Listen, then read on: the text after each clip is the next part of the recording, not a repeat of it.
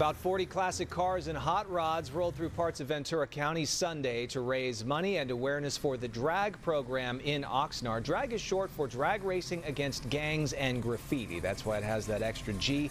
It's an after-school mentor program that teaches high school students about the automotive industry and gives them positive role models.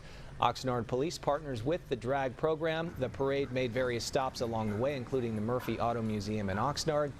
We have more information about DRAGG on our website.